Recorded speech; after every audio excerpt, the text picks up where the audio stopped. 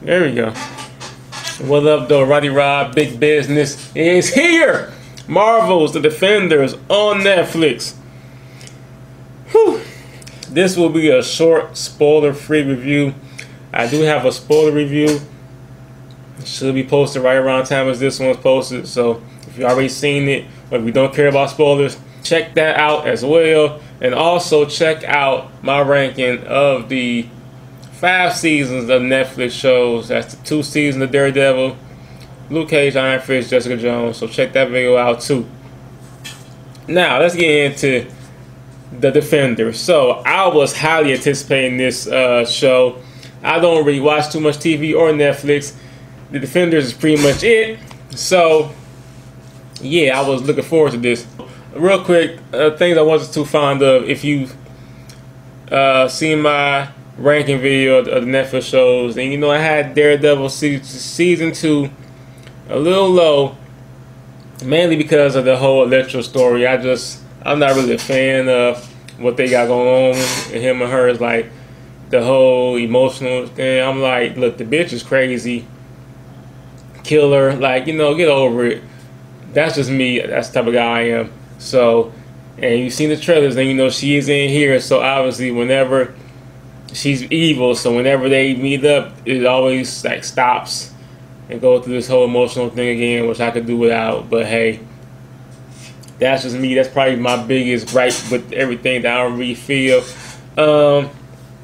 Aside from that, I mean, it has the slow points.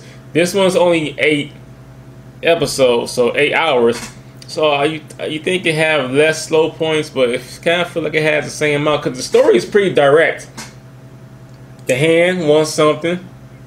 The Defenders have it, and you know they gotta figure out why they want it and what to do and how to stop them. I mean, it's a pretty direct story. You got Stick in there. You got Claire in there. Was Earl Dawson's character. You got Sigourney Weaver as the main villain.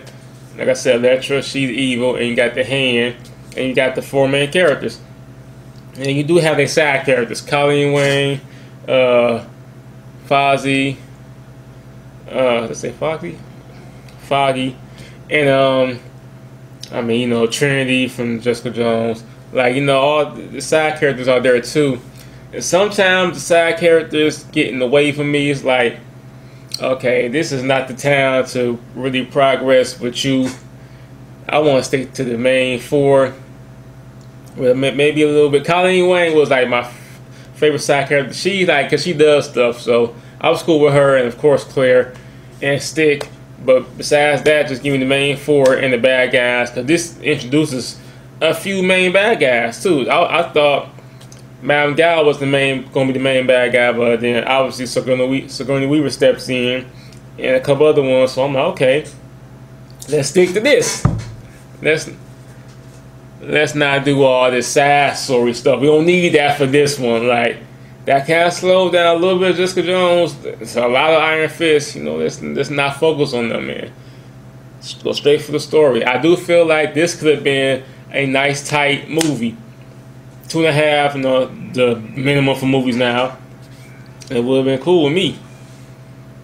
But that's just me. But overall, it wasn't like real iconic. Like, it has its moments. The hallway scene in the trailer, the restaurant scene you see in the trailer, you know, a couple other scenes, them really getting to know each other and arguing. You know, it has its moments, definitely. But I felt like you could have took all them big, nice moments, and, you know, in the story moments with the bad guys, and it could have been a nice 2.5 hour long movie. So, as usual with these Netflix shows, I guess my only big gripe is, besides Elektra, is that it kind of drags, and it kind of feels like they're adding stuff in just to make it long enough to be an hour. And, you know, this is 8 episodes. I couldn't see them doing less than 8 episodes for Netflix. That probably wouldn't have been a good contract. So I understand from a business aspect, but from as a fan, I'm like, this could have been just one shot, you know, for me. But I still enjoyed it. But it was kind of a letdown. That's only because I had such high expectations. I don't rank this, but if you see my rankings, I don't want to give a number ranking, but if you see my rankings of the Netflix shows as of right now, I gotta put it behind Luke Cage. So watch that video and see where I place everything at. I think I give it another watch, but it might be above Luke Cage, but I don't see it being higher than that.